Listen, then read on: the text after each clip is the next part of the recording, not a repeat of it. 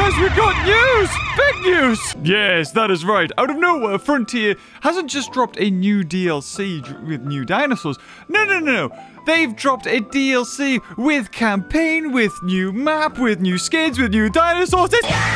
So, in today's video, we're going to go over all of the new things to expect from this DLC. And with the new DLC, of course, we get a free update for all platforms, giving us new things to expect and, just changes of life. Good things. Always good things all around. So, before we get into all of that, let's watch the trailer they released. Yes, here we go. In-game footage. An all-new story. Very good. Wait, what? 3 new islands? How did I miss that? New species? I mean, yeah, I saw that. Yes, Oviraptor. Gorgeous. 3 new islands. What do they mean, islands? I thought we were on the mainland. What's going on? So we'll probably find out more about those islands when we get into the descriptions about these. But first, I want to cover what we've been waiting for the longest time. What they teased before any of this. And that was, of course, the ATROCIRAPTORs that you can see right there. They're gorgeous. Arguably even more dangerous than its Velociraptor cousins. ATROCIRAPTOR has a bulkier body and a boxier snout. Not to worry though, we'll be providing you with all 4 of the ATROCIRAPTORs' iconic Jurassic World skins: Ghost, Red, Tiger, and Panthera. Yeah, if you didn't know by watching Dominion, this is your first, a foray into the ATROCIRAPTORs, they had names. What? So this was Colin Trevorrow's way of going, hey, remember the Raptor Squad? We're doing it again. Except for this time, no backstory. And you don't even hear the names. So you have, I think, Ghost is the white one. Tiger, I think, is the far left one. And Panthera and Red, I've got to be honest, they kind of look all the same. But I'm not expecting them to have unique animations per se. I mean, the ATROCIRAPTOR animation will be unique. But I don't think Ghost's animation is going to be different to Red's. A bit like how we got, Echo, Delta, Charlie, and Blue. None of them had unique animations with anything. It was just that, they looked a bit different. However, if the ATROCIRAPTORs don't have unique animations at all, and they're just Velociraptor, I feel like they missed out on a trick there, especially when they're, saying that they're completely iconic to the Jurassic World Dominion franchise. But not only are we getting the ATROCIRAPTORs, oh, well, there you go. There's a nicer picture of, I was going to say blue, Ghost, or white. You got the Lystrosaurus. Yes, one of the dinosaurs that was cut. It had a really cool scene in the extended edition of Jurassic World Dominion where it bit off the head of the Oviraptor. Lystrosaurus. This short, squat herbivore is notable for its tusks and horned beak, which are used to bite off bits of vegetation. With powerful forelimbs and an unusual shaped skull, we're sure your guests will be thrilled to see them in the packs. Lystrosaurus will also have a 2022 skin based on Jurassic World Dominion. Oh, so that's interesting. I'm assuming the ATROCIRAPTORs will only get the, the regular skins or, the iconic skins from 2020 too. But it looks like Lystrosaurus is going to have its own skin as well as regular skins. A bit like you had the Pararaptor, you had the 2022 skin. I've seen a lot of people be like, what about Microceratops, that thing that Colin was on about. I think that was his favorite dinosaur and he really wanted to get that into Dominion. And I think it was only in the flashback with, I can't even remember her name, good God, the clone, where she's sort of teasing like, stick the finger in. But apart from that, I don't think we're going to see Microceratops. What's good about this, though, is that it's a new animation. It's a bit like Dimetrodon. It's smaller, and mods are going to enjoy having a different rig to play around with, and we're going to see maybe some other prehistoric mammals come into it using that rig. So I'm really excited for Lystrosaurus. And then this was one I was not expecting, the Moros Intrepidus. Again, all of these dinosaurs who came to Jurassic World Alive yonks ago, it feels. But nice to see this in here with its plumage and looking really detailed. One of the smallest tyrannosaurids to have ever existed, the Moros Intrepidus is only a fraction of the size of its famous relative, the T-Rex. Despite its short stature, it is known to be quick and nimble hunter. With an incredible 2022 skin, Moros Intrepidus is a formidable addition to any park. So not saying on top, but it's saying it has with its incredible 2022 skin. So I'm not expecting it to have a regular skin. Maybe this is... I mean, the thing is, when it comes to dinosaurs in Jurassic World Evolution, it's very rare they only have one skin. In fact, I don't think any dinosaur has one skin. Because this is a Tyrannosaurid, you see this picking the teeth of Giga. So in a way, that's sort of more like shade being put onto T-Rex. Like, hey, look, even your ancestors are praising the Giga. Look at this, clean his teeth. But anyway, ignoring all that, we've got the Oviraptor, the Egg Hunter. Don't let Oviraptor's size fool you. They possess an incredibly powerful jaw for their size. Well, Listersaur begs to differ. Originally thought to steal other species' eggs. Yeah, there we go. Hence the name Oviraptor, which means egg thief. It's since been understood to be an omnivore with a distinctive head crest and feathers. Oviraptor has an incredibly unique look in game. You'll also be able to enjoy a 2022 skin. So, I think we're being shown the 2022 skin, which was in the flashback to how Rexy died, but I don't think it was shown in the movie. Maybe it was shown in the extended edition. But it had a death scene in the extended edition where its head got bit off. It looks like it's going to have its own unique animations. A lot of these dinosaurs, when it comes to a pack, there was usually like one dinosaur that would have unique animation, and the rest would sort of be something that would fit in, like the Woohoosaurus for the Stegosaur or something like that. But it looks like Oviraptor, ATROCIRAPTOR, Lystrosaurus, Moro Intrepidus, they're all unique. So when this DLC drops, not only are we getting campaign, species, and other skins, we're getting so much out of this. So I'm expecting it to maybe be a hefty price tag for a DLC. And then we get onto the other dinosaurs that have skins. Finally, Allosaurus has a skin that is reflective of its Battle of Big Rock, and also the one in Jurassic World Dominion, which is very nice to see. Not only do we have that, I mean, I was like, oh, wait a minute, we already have Dimorphodon. But this is the Dimorphodon where it was like, it had a little hat or a little head thing on it. But it's got like fur, its wings are different colors. But basically the main model is the same. It just has some extra fur and a few color changes here and there. This was supposed to be it was supposed to be Toro from Camp Cretaceous, but due to scripting and all that, it got changed. However, we are getting like maybe that's why don't we have Toro as like official Camp Cretaceous DLC pack or something? Oh god, anyway. Yes. But this is the one from Jurassic World Dominion.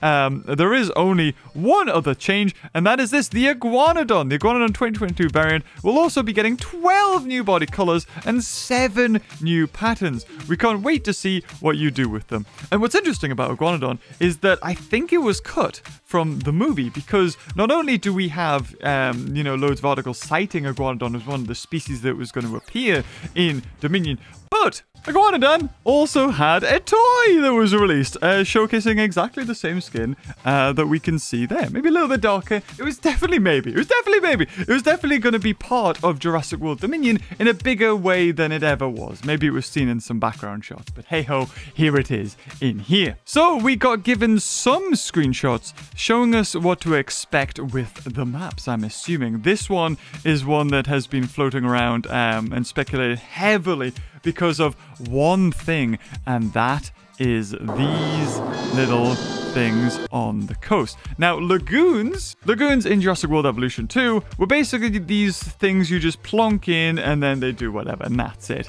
However, with this image, it looks like these are viewing vents, because not only are we getting new dinosaurs, but we're going to get new aesthetic looks to things, which is really cool. There's probably some things going on here that we can't really see too well, because no like HD images have been released of these just yet. But it looks like this could be a lagoon that goes off into the ocean, which is very exciting, because lagoons were just these things that you plunk down, like I said, and that was it. There was no way of a dinosaur breaking out. I think they added animations of them banging against the side of the tank. I don't know whether that killed them or whatever, but anyway, they made it feel like it was more, something to worry about. This might be an island that just has a dedicated spot for you to put in your lagoon creatures, and maybe you can't put them in anywhere else. Maybe that's unique to the Malta set, like it doesn't actually have a lagoon that you can make, but in each island you get these very cool, unique settings for your creatures, and maybe you can put fences in there. But if it's new, I'm all game for it. It's possible that it could just be part of the map, because there's no fence that seems to be going here. Or if we're thinking even further, maybe just maybe, a bit like how you can place down water, there'll be a new tool that will allow you to just make lagoons. Keep dreaming, buddy. But that's not all, because we actually have this shot that's been released, which shows like an ACU or vet building here, and it's just sort of showcasing a little bit more of the aesthetic of the buildings that we're going to see going forward in the Malta area, because we're getting like they said, we're getting 3 new islands. We're also getting cosmetics. There's probably going to be decorations and all sorts, but one thing that's most interesting, of course, you got the classic reach 1.5 stars, increase trust with your authorities, and increase per minute profit, which we've already seen. But the interesting thing down here is this. Right next to the sabotage, you've got what seems to be a dinosaur claw. And then I'm not too sure what that is, but it's 22 to 9. Maybe this might have something to do with increased trust with your authorities. The fact that it also has a 22 there and has a 22 there. And this is probably where we're going to find out all about that, so we don't need to speculate further. So the new campaign set before the events of Jurassic World Dominion help lead a brand new enterprise in Malta. Work alongside Cabot Finch, of course, and key figures from the film, including Kayla Watts, voiced by DeWanda Wise, Sayona Santos, voiced by Dishin Lackman, and Barry, oh wow, voiced by Omar Sy, wow, okay, and Lewis Dodgson, voiced by Campbell Scott. They've got 4 voice actors from the actual film. As you set up parks across 3 new Mediterranean locations, new species will be acquired via the Dinosaur Exchange, where you'll also be able to find eggs and genome data. No expeditions or fossil extractions here. Ooh, interesting. Make your mark and develop a profitable network of parks utilizing brand new Malta buildings and decorations. You'll be required to work with both the underground and authorities. So that's what that is. You got the 22, which is the green, which is the authorities, and the orange, which I'm assuming is the underground. Building trusts with their organizations via various actions to unlock further opportunities such as hatchery upgrades, locations, and more. Oh, that is interesting. So I'm assuming maybe Cabot Finch will be the good guys, you know, the authorities, and then your Sayona Santos and Lewis Dodgson, which are maybe the bad guys. Ooh, very interesting. Progress is persistent across all 3 locations, including your research. Switch between them on the fly, or even move dinosaurs from one island to the other. Ooh, you know, it'd be really interesting if there are just 3 islands in the one map. And you can sort of go, oh, that would be so cool. Will they do that, though? I'm really not too sure. I feel like Jurassic World Evolution did the islands thing. I just love how we're going back to islands. The whole thing with Dominion is like, we're no longer on the island anymore. Back to islands. Money and scientists will be independent per island. Oh, okay. So yeah, they're probably going to be separate save files. So you'll need to ensure each one is running as well as possible to complete this new campaign scenario. You'll unlock these 3 locations during campaign mode, and will also be able to enjoy each of these islands in sandbox mode as separate maps, as well as the new Malta buildings and decorations. Okay, so it does look like they're going to be separate maps, separate islands, but then in the campaign mode specifically, you may be able to switch between them a lot easier than you would in sandbox, where you're like, you know, you only get that one. So that's going to be interesting how they set that up. But not only do we have, you know, the campaign and all this stuff that's coming to the DLC, which will unfortunately be paid for, it won't be free. There is update 5 as well, which, you know, promises even more features. Alongside the new Jurassic World Evolution 2 Dominion Malta expansion, we're also releasing update 5, which is a free update for anyone who owns Jurassic World Evolution 2. Like we said, this update comes with new levels and features, as well as some quality of life updates and bug fixes. It also adds the ability to import saves from PlayStation 4 consoles to PlayStation 5 consoles. Ooh, okay. Not that anyone has a PlayStation 5. Let's be honest. New challenge levels update 5. Okay, so includes the 5 DFW campaign maps as challenge levels. Oh, so the 5 DFW campaign maps are now going to be challenge levels. Oh, okay. Which will become accessible once you've earned 7 stars across all maps in challenge mode. Ooh, interesting. These include Arizona, Breakout, Washington State Wreckage, and Pennsylvania Headquarters, Oregon Avery, and Californian photography. So that was interesting. Those are the first ones I ever got to play, and now you're going to be able to do a challenge mode on them. Interesting, because some of them are very small. You'll also be dealing with some brand new challenge conditions, which will vary across levels. I'm assuming this is to do with the DFWs. These range from tranquilizing upgrades, which will require you to research new upgrades to tranquilize or any dinosaur over a level 2 security rating. Psychological trauma, which will require you to hire scientists with the psychologist trait to cure dinosaurs who possess this trait. Dinosaurs that have been caught up in cages for so long will need therapy. Interesting. And staff hiring requirements, which will require you to meet certain needs before you're able to hire expert staff members. We're sure you'll be up to the challenge. Okay, so luckily, if you just want to play a game, you don't have to deal with that. But challenges, they give you something extra. That's nice to know. New tiny dinosaur behaviors. Ooh, this could be interesting. There are brand new behaviors for tiny dinosaurs in Update 5. I'm assuming this is the compy. This includes group attacks for the Morus Intrepidus and Compsognathus on guests and goats. So yeah, they couldn't attack any of those. So now we're going to get new animation. Oh, we have to see that. I wonder if there'll be a nod towards the Lost World where they're sort of like, being surrounded and she's holding something. Oh, that would be interesting. As well as changes to navigation logic. So that Lystrosaurus, Oviraptor, Morus Intrepidus, and Compsognathus will navigate around water. Oh! No mention of Dimetrodon. So Dimetrodon is supposed to drown itself. Okay. So they won't run through water. That was always something that was stupid. You had the compy run into the water and it was literally above its head like, I'm dying, not floating. Okay, so they realize that's a bit silly. Looking forward to seeing those. These are going to be things that like the silent changes that you might not notice unless you know about them. Of course, we're also got some quality of life updates coming your way in Update 5. These include tour vehicles honking at dinosaurs blocking their way. Oh, okay, something that was in Jurassic Park Operation Genesis, but alright. As well as ensuring sleeping dinosaurs are reactive when being honked at. Again, something that was in Jurassic Park Operation Genesis, released like, God, how long ago? Like 20 years? God knows. And territory decaying more slowly near desirable feeders that are inside the territory. Alongside this, the Kendrasaur 2015 and Oranosaur 2015 variants, both from the Camp Cretaceous dinosaur pack. Oh, so they just adding those in as well as the Camp Cretaceous. Was there a Camp Cretaceous DLC? Maybe. God, I'm just forgetting now. As well as the 2022 variants for Dreadnoughtus and Giganotosaurus from the Dominion Biosyn expansion will each be getting 12 new body colors and 7 new pattern color options. And you'll now be able to view a body variant selected in the genome editor and species viewer. Oh my God, yes, thank you. Jeez. So one of the problems with the genome or making your dinosaurs was that yes, it showed you what the pattern was, but it might look completely different on the dinosaur. But now you're actually going to see it before you make the dinosaurs. Oh my God, that is the best thing there.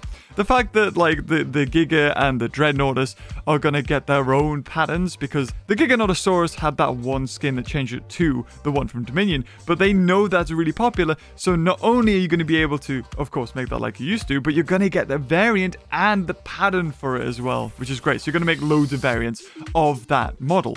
There are more quality of life changes as well as bug fixes in the full patch notes coming out in the 8th of December, but these will probably be the ones they'll focus on more. So there you have it. We have, oh my God, we have so much coming. So for me, I thought we were just going to get, maybe the Malta pack. We'll get the ATROCIRAPTOR, maybe the dinosaurs, and that would be it. But the fact we're getting, a campaign voiced by new characters, maps, skins, decorations, building like variants, as well as updates to just so much stuff, as well as the unsung hero there, which is of course being able to see what your dinosaur is going to look like before you make it, which is great. God, don't know why that wasn't in the game to start with. Anyway, that is going to have to wrap this video. Hopefully I've covered everything to expect in the update until it, eventually does come out and then we get to see what it is. But if you've enjoyed this video, guys, leave a like, and until next time, I'll see you cuties later. Oh, bye-bye.